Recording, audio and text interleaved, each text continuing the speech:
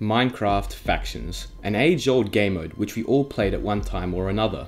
The game mode changed significantly over time, however, and when comparing the factions we see today with the factions of the past, the similarities are almost non-existent.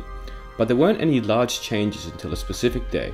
One day where everything changed. One day which changed Minecraft Factions forever. So what was that day and what happened? Did it change for the better or for the worse? Well, let me give you a quick history of Factions. Minecraft Factions dates back as early as 2010. However, back then the plugin only had the basics which you know today, such as F-Claim, F-Home, etc. Nothing too special. Back then, people would also build bases above ground, and it was common to see castles or villages. Raiding with TNT cannons was nowhere to be seen, and PvP was encouraged. This continued into 2011, with the addition of enchanted diamond armor. Still, the game was very simple. It was just build a base, get some loot, and go fight or raid. Around 2012 was when things began to change. Most servers started implementing plugins which allowed players to obtain items which would normally be unobtainable in vanilla Minecraft, such as monster spawners and XP bottles. It was at this time that getting enchanted diamond armor also became much easier, and players began building bases underground, as well as sky bases way up to the sky at build limit. But at its core, Factions still had the same goal: build a base with some friends, get some gear, and go PvP and raid. A bit later, around 2013 and early 2014, Factions continued to evolve and bases became harder to raid as people would build them out of obsidian and with water. This is also where TNT cannoning really evolved and became common in Factions due to the increased difficulty in raiding. However, once again, Factions at its core still had the same goals: build a base, get some loot, and raid. It wasn't super grindy, it was just fun. Then it all changed. Cosmic PvP released during mid-2014 and things began to shake up. Cosmic PvP brought in a wave of new features and plugins, including custom enchants, gen buckets, envoys, god kits, and the list goes on. These features weren't there from the very beginning of Cosmic PvP, but were implemented over the years of 2014 to 2016. 2015 was the last year we saw old faction servers as we know it, but these servers were dying, and dying fast. Cosmic PvP exploded with popularity due to it being owned by two popular Minecraft YouTubers, Mr. Woofles and Preston Plays, who would make a video on it and promote it to their mostly young audience. Other large server networks and faction servers saw Cosmic's success and decided to follow suit, adding similar plugins such as custom enchants, envoys, and a whole lot more. By 2016, the faction servers of old were all but gone, and every server was like Cosmic PvP. But how did these plugins actually impact factions, and was the impact actually good? Well, for starters, bases were now gigantic boxes surrounded by walls due to a plugin called gen buckets. Basically, you could obtain buckets which when placed would create a column of a certain block going all the way down to the ground. It became easy to obtain lots of these and set up gigantic obsidian walls. Bases lost their charm. Every base looked the same. Of course, you could still make the inside unique, but the basic structure was always the same now. People used to have their own unique base and building styles, and this was all gone with the implementation of gen buckets. Bases also became much harder and more time consuming to raid. Instead of raiding being about finding a hidden base and killing the other faction enough, it became a slow, boring 2 to 3 hour at least process of building a giant TNT cannon and slowly making your way through dozens of walls. As well as gen buckets, armor became far easier to come by, and these days most servers give you a decent set of enchanted diamond armor as soon as you join. But even then, that is considered valueless when accounting for custom enchants.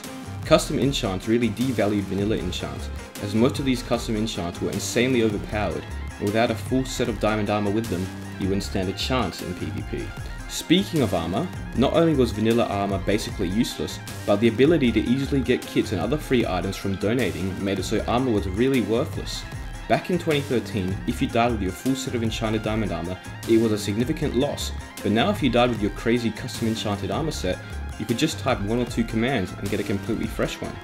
Of course, the best sets of custom enchanted armor would be a pain to lose and wouldn't be as easily reclaimable, but even then it wouldn't matter that much as PvP became less and less skill based. Now PvP was always a fantastic element of factions. It was fast paced, adrenaline fueled and intense. You really didn't want to die and lose your stuff. But the addition of armor with custom enchants as well as servers making OP items such as god apples far easier to obtain reduced the skill required to PvP. Instead of PvP being about who could land more hits than the other in a short intense period of time, it became a who has more golden apples to survive or whose armor has higher durability. Fights drew out over 15 minutes long sometimes, and the only way to win was to basically break your opponent's armor or make them eat more god apples than you.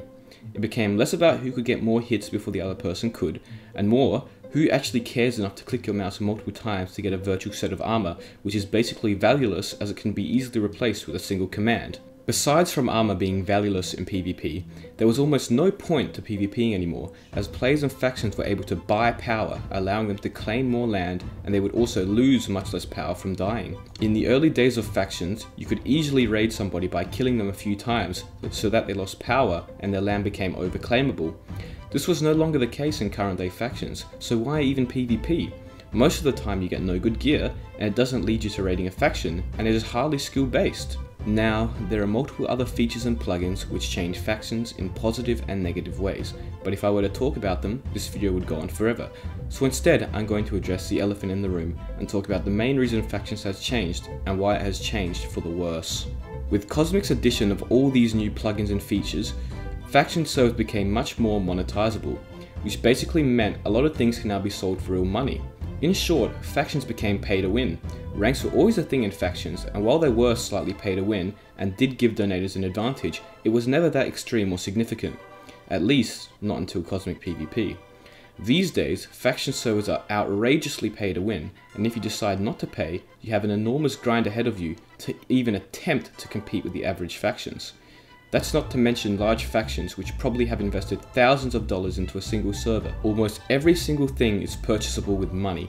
Ranks cost hundreds of dollars, and Cosmic PvP even has gambling with loot boxes and slot machines. Majority of the people who play their server are well underage. This should be illegal.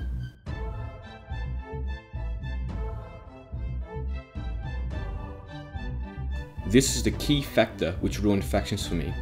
Bases are basically unraidable unless you grind excessively or pay money. On top of that, good luck building one of these giant boxes if you don't spend any money. Don't even bother PvPing because donators who spent hundreds of dollars will have some of the best armor available to them with the type of one command. Oh, and all these custom events and outposts, good luck doing anything there. Players will literally fly to you and kill you, taking all your loot.